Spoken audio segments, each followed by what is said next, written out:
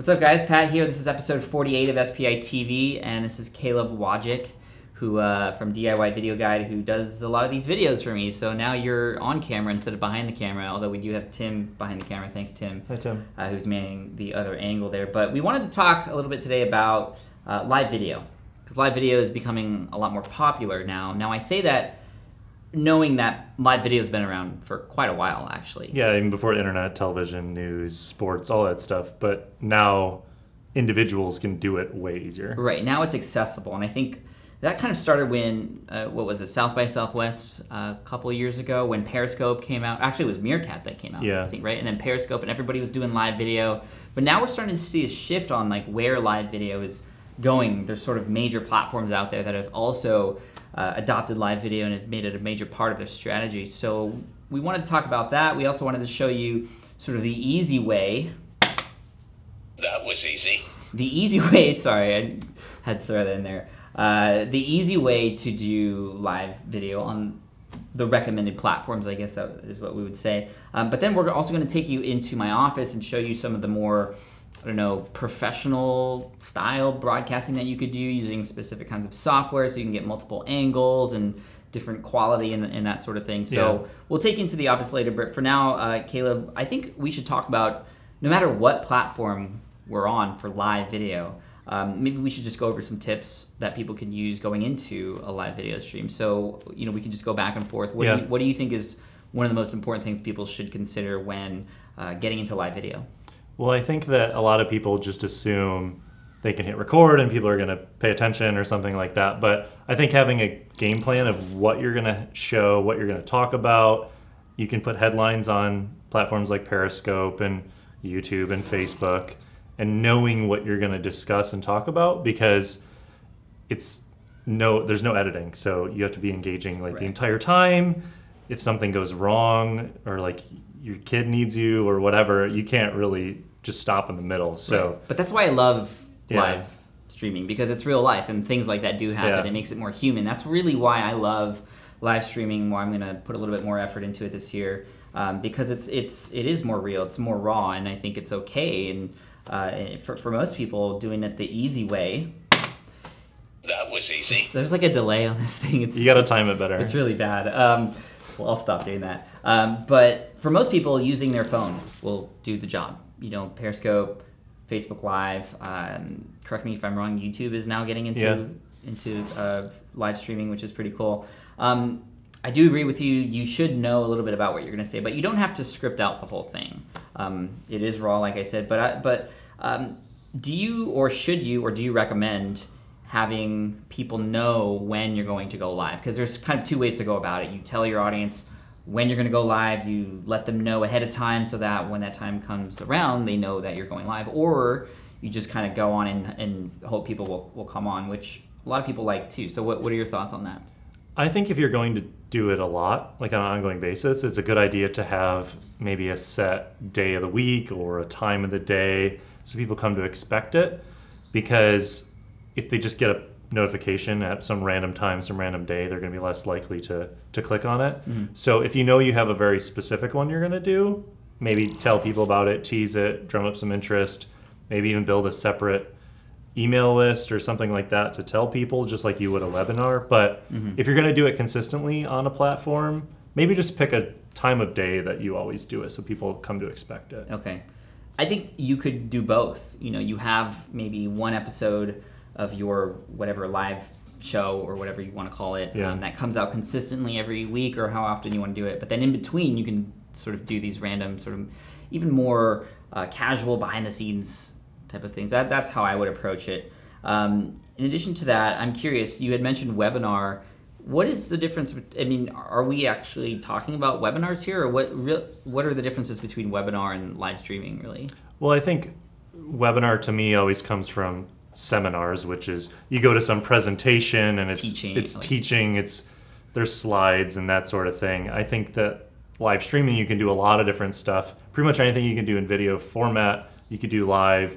And then there are some things that you can't really do in a typical video format, like live question and answer, interaction, that sort of thing. Mm-hmm. That's my favorite part of doing a live stream is getting questions from people, responding to them directly on it. That's my favorite part. So I think you have to play towards the strengths of being live, being spontaneous, interacting, I think, is the most important thing you can do.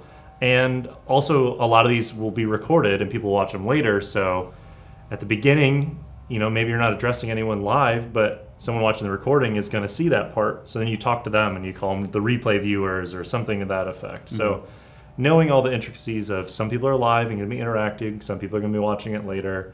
And it can be a little bit more DIY and, like you said, behind the scenes to make it raw and less polished, right. I think. Like, one of the things that I enjoy while watching a live video is, like, not really knowing what's going to happen next. And I think, the interactions, getting real feedback from people who are asking real questions right then and there, it's more interesting than sort of something that's scripted, like you said. So I like that. Why don't we offer the viewers who are watching this now, and this isn't live right now, so... maybe it should have been. Maybe it should have been. Yeah, we could have. That's another thing. Actually, that's a good point. You can stream stuff that you're doing for other things. So, for example, right now, if we planned a little bit more ahead of time, we could be live streaming this right now on Facebook or Periscope at the same time to sort of serve as double purpose, and whilst recording a YouTube video that could be used for other things. So, if you're recording a podcast, even though it's audio, people love to see those behind the scenes things. So, speaking on that, for me, one of the favorite things I love to share on live video are some of the things I'm doing, like recording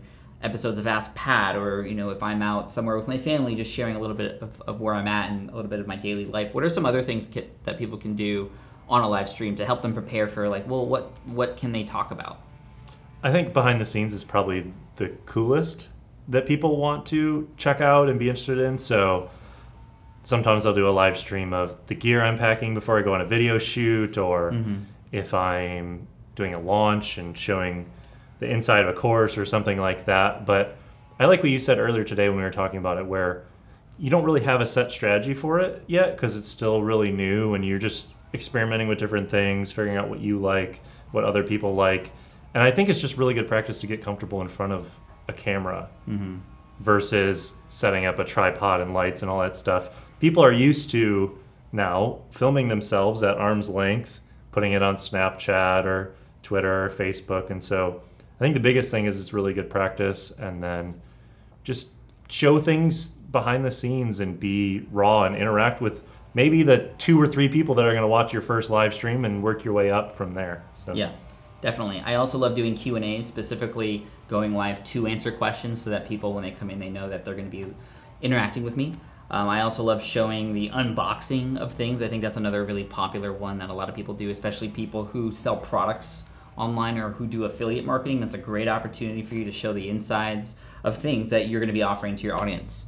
When people see what they're going to get, they're more likely to get it, right? What else can people do? I know some people who, they might say, here are 5 tips for blank related to your niche, and that's the overall topic. But then, of course, the conversation being live kind of goes and veers off here and there, which you should just let it do that. But having sort of a specific thing that you want to cover will get you back on track.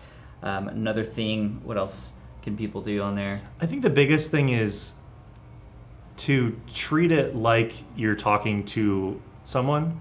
And so when I join a live stream and there's no person talking, or they're just showing something and they're not narrating, I think that people are struggling with that on Snapchat too, where they'll just show something and it's just, what am I looking at? What is this? You have to kind of craft the narrative of whatever you're doing. So you have to say, okay, in this live stream, I'm going to talk about XYZ and do a summary at the end and talk throughout, and just try to make it as interactive. And there's going to be people coming and going, so doing little recaps midway through, if you're like doing 5 things, like recap them along the way. And that's a great tip. Those types of things, because people are coming and going just like live television, and they might not go back to the beginning. Right. What are some other small tips like that before we get into the sort of how-to for live video and live streaming? So for me, always, look directly at the camera lens. That's another one. Talking to the people on the other end, that's good. I love saying people's names. Yeah, saying people's names. Names for sure. are what most people love to hear the most. People love to hear their own name. that was in Dale Carnegie's book, How to Win Friends and Influence People. And so when people are interacting, call them by name and say, hello, George from Indiana, like, good to see you here, thanks for coming on. And even though you can't do that to everybody, the fact that you're just doing it even to one person, everybody sees that you are there and you care and you're actually paying attention. Yeah. What about audio? Let's talk about audio really quick related to video. So pick a quiet environment if you can. I mean, if you're doing it outside, that's fine, but we're in a quiet outside space. There might be a lawnmower or something. Yeah, but and birds. Pick something quiet. Maybe turn off the music, turn off your car if you're filming one in your car or something like that, and bring down the other sound level. And you can get better microphones as well if you are further away from your phone or whatever computer you're using. Just think about the audio being a little better. But the stuff that's built into your phones, if you're using that, it's usually fine as long as you're not touching the bottom and stuff where the microphone is. Right.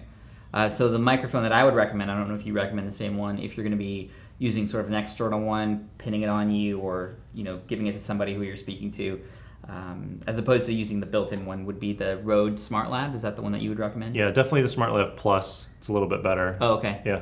And then you can also use tripods, things like that. I love to use the Ollo clip, O-L-L-O clip.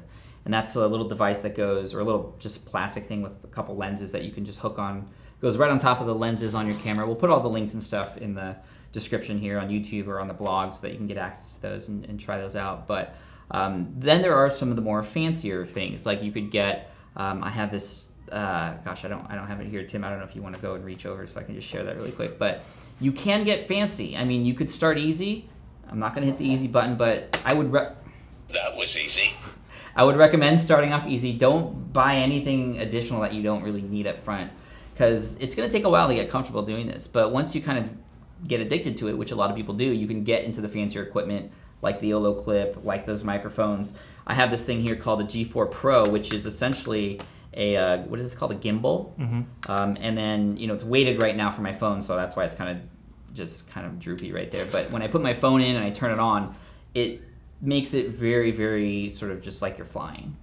So I've used this a few times walking around Utah when I was at an event doing some live streams, and it just, people see and start to notice those little, professional moments of your live stream. And then with the ability to post on Facebook and stuff, and now that they're being seen by hundreds, if not thousands of people sometimes, if you want to level up, you can with some of the equipment. But of course, it always comes down to the content. Is it good? Is it entertaining? Are you actually interacting with your audience? That's important too. So before we go into the office and talk about some of the more heavy-duty equipment and software that you can use to stream, multiple camera angles and stuff, let's just give quick tips starting out. If you're just starting out with live video, what do we do, and what platform would you recommend?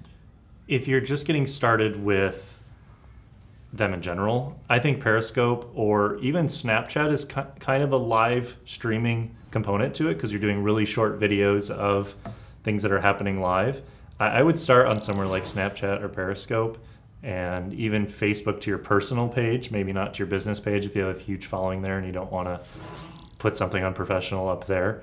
Just do it, practice. The best thing about these platforms when you're getting started is that they go away.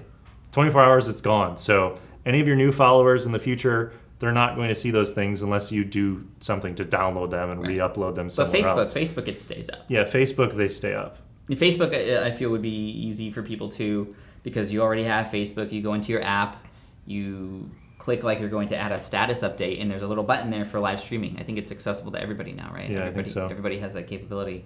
And you just hit go, and you go. Of course, like taking Caleb's advice earlier, planning a little bit ahead of time what you want to say, having a really catchy or curiosity-driven headline to really get people to click through, because they're going to see that in their feed, and yes, they'll see it, but if it's about something that they're interested in, they're going to continue to watch too. And then lastly, no matter how you do live stream, make sure you have a call to action or some sort of reason that people should continue to watch you. Have them click to get the notification. I think on Facebook and on Periscope, they can click on your username or something to get notified every time you come out with another live stream. So I mean, that's pretty cool. I mean, even think about it. Even if you had 50 people that were getting notifications, that's 50 people who every time you come out with a new live stream, they would be like, hey, Caleb's coming out with a new live stream, come watch it now. Yeah. I mean, that's super powerful. And the numbers on a live stream are actual people, whereas visitors to your website or podcast downloads, you don't know if they actually read it. You don't know if they actually listened to the episode.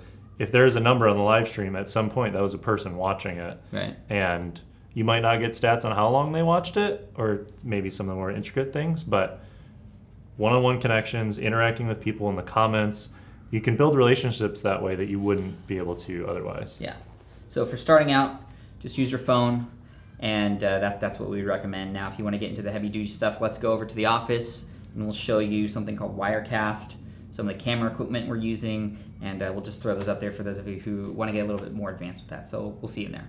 So here we are in the office, and you came over today actually not just to film videos with me today, but to actually help me get set up with a more professional live video setup here in the office with multiple camera angles and things like that. Yeah. I think if you want to go down that route, you just have to make sure that this is something that you do want to commit to, because it can get pretty expensive pretty fast. Yeah, you can simply use a webcam built in or show your desktop of your computer pretty simply. Or if you're just using your phone, maybe getting a better mic and a little tripod for less than $100, you'll be set. But if you want to go a little bit above and beyond, maybe try to make something that looks like a television show or some other live streaming thing that's out there on the web, then yeah, you have to get some nicer equipment. Nicer equipment. Of course, the cameras are pretty important. You would want something with sort of HD capability, 1080p. There's a really good, actually, webcam from Logitech, which we'll put in the show notes here. It's back there. Which is actually on right now, filming us from behind, actually, which I don't know why, but it's the Logitech 1080p 920C, I believe, and it's really good. It does a job. That's what I use for Skype calls and other live streaming stuff that are from my desktop. So I have that one set up on my computer to capture sort of just the front face view. But I also want to do some side angles and things like that. And if you have other cameras already available, like a GoPro, a Hero Cam, you can use that too. We're going to be using a Hero Cam 2 because I just had one, and there's a little connection for a, what is this, the mini HDMI cable, which then comes out into a regular HDMI cable. Yeah. And that attaches to this thing right here. So this is a Blackmagic Studio, sorry. No, let's go. Blackmagic Ultra Studio Mini Recorder. And what this does is it takes either an HDMI from like a GoPro, a DSLR, something like that, or SDI cable from a more high-end live stream camera. And then it goes into Thunderbolt for a Mac. And so you can take your cameras, plug them in through this, use a Thunderbolt port, and it essentially becomes a high-end webcam. Yeah. Because you get an image that looks really good, you get to do different lenses, you can blur the background, that sort of thing. And it just makes your production look even better that way. Now, of course, we do need software for this. And I have two options to, beyond just using your phone, to get things like your screen captures from your desktop on there. There's one that, I don't know if you know the name of it, but it's like called open source or something. A lot of people have been talking about it because it is a free option to do live streaming, but it's a lot more complicated to use than the one that we're using. And of course, we'll put the links to both of these in the show notes. But the one that we're using is called Wirecast. And I love the company who created this piece of software because they also created ScreenFlow, which is one of my favorite pieces of software for screen recording. So it's Telestream is the company. And again, the name of the product is called Wirecast. Now, it does cost, at the current price, is $499. But it allows you to plug in all these different angles, all different audio sources. You can even include images that you can overlay, like if you want to see a box up here while streaming live. Like imagine you're going to be talking about a specific product and you're talking about it and you press a button and then that image pops up, just like a newscaster. You know, when you see the news, sometimes images show up of the person they're talking about or the event that had just happened. You can do that. You can put a lower third in there too. So there's a lot of really cool professional things you can do. I will say that I've tested it out already and it's not easy. And that's why I had you come in today. But I thought this would be a great time to talk about some of these things. So I guess I just want to ask, like, if we're just starting out and you want to have your screen capture, your main facing video, and one additional camera, what would we all need?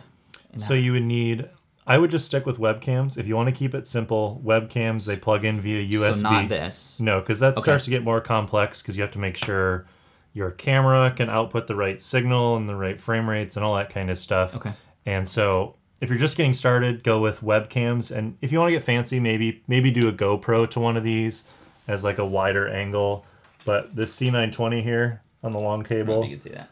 yeah, Yeah, this is the C920. that's what I would go with. And you could buy multiple of these, however many USB cables you have. And when you go into Wirecast, you can select them each as a different camera. Yeah. And you can set them up in the right spot, and then you essentially create hotkeys for each of those different cameras, and you click your button on your keyboard, and it then switches and fades across. We'll show you a little bit of background or B-roll of that happening right now as we're talking, just so you can see what that looks like and how it fades in and out. Again, it's very professional, and it's a small touch, but it does add that level of, wow, this person has something that's worth listening to and watching. Because most people are going to be live streaming from their phones. And so whatever you're doing that's a production level above that of not holding your phone out in your hand is going to look better. And if you start to have multiple angles and you're switching and moving around the room and it's all pretty seamless, which it won't be on the first try, but maybe by the third or fourth or fifth one, it'll start to work well. And we've talked with some people that do live streaming all the time, and they just say you try new things each one you do and you keep getting better, get maybe better equipment to make it go smoothly. Yeah, we know a lot of people who are in different niches who are the only ones doing it on a more professional level beyond just the arm's length video camera. And they are getting a lot of people watching their streams, sharing them. That's the cool thing about Facebook Live. People love to share stuff. It's awesome because they want to be the ones that lets their friends know about it. So it's a quick, not quick, but it's one of those things that if you try it out and you get it right, it could be a way for you to quickly grow more quickly than you might be right now. Because there aren't that many people doing it right now, and it's not challenging. Right, the challenge is the big thing. If you can overcome those challenges, I mean, a lot of people want to do this, but they won't because they just don't want to spend the time to learn. So hopefully you can try this out, experiment. Everybody has a different setup. Everybody just has certain ways of doing their own thing. So, hopefully you're going to see some cool live stream stuff for me in the future. I might even share, once I get more experience with this, a lot more of the equipment that I use, because again, we just came together, we brought all this stuff together today to test things out, and it tested pretty well, but we haven't gone live yet because we're also seeing what our other options are. And buying specific cables that we don't have, and that sort of thing. That's the thing. If you're going to be doing multiple camera angles, you want to make sure you have long enough USB cables or Thunderbolt cables. I mean, there's a lot here. So I would say if you're just starting out with live video, which probably most of you are, stick with your mobile phone first. Give that a shot, get a feel for it. If you want to expand, try using this other piece of software, and just go from there. So any final tips before we finish up today? I think just keep it simple and focus on making really good live streams, and then after you do them for a while and maybe you pick up some steam and more people watch, then invest in some equipment to make it look better too. Yeah, because you definitely don't need all this equipment up front. No, not at all. Cool. Thanks, Caleb. You're welcome. That was easy.